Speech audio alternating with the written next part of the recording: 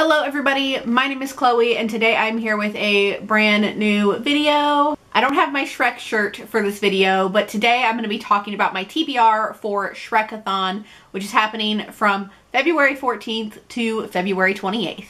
So this is a 2-week long readathon. This round is the donkey edition. There's 4 to 5 challenges.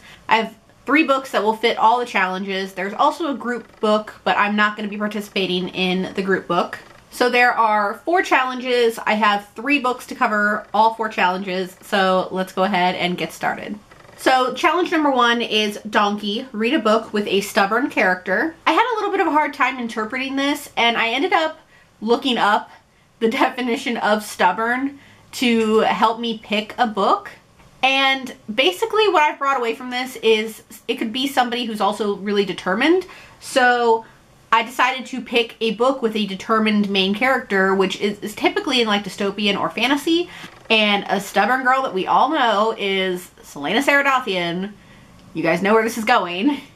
I'm gonna read Queen of Shadows by Sarah J. Maas. I didn't plan to tell you guys about this big boy first right off the bat. Like, I know I sound insane, but I have the audiobook, so I thought we have a 2-week readathon. Why not? I may as well try.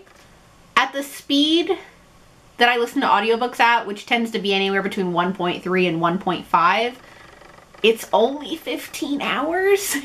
And that's 2 weeks, so I think I can do it. I said that 2020 was going to be the year that I finished Throne of Glass.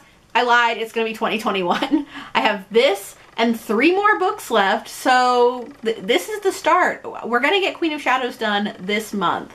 Okay, I lied to you guys. I actually have 4 books for 4 challenges, so 1 book each challenge. I don't know why I thought I had 3. So the second challenge is Donkey and Dragon, read an Enemies to Lovers book. This is why I thought I had 3, because I don't have this book. It is currently sitting on my desk at work. And that is Well Met by Jen DeLuca. I have this from the library and it's sitting on my desk at work. That's why I thought there were only 3 books. But this is an Enemies to Lovers set in a Renaissance fair. The second one came out recently, so that's why I want to check this one out and see what the deal is with these 2 books. The next challenge is Donkey plus Dronkies, which is his children with dragon. Read about a family relationship. For this one, I'm picking up Regretting You by Colleen Hoover. This is about a relationship between a mother and a daughter, so I thought that that would be perfect to pick up for this challenge. And the final challenge is Donkey and Shrek, read a book about friendship.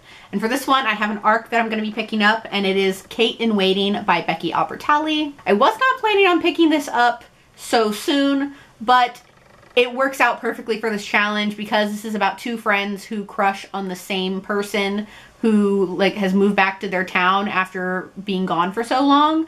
So I thought that this would be perfect because it's definitely going to follow their friendship. Those are all the books that I'm going to be reading for Shrek-A-Thon. This is my first time participating. I will be vlogging. The vlog will go up in early March after the readathon is over. And I'm so excited to participate because I love Shrek and I want to support a readathon that I think is really cool. I'll leave the Shrek-A-Thon Twitter in the description below in case you guys want to check it out. But I'm really excited to read all of these books and to complete all the challenges. So thank you all so much for watching. I hope you guys enjoyed it.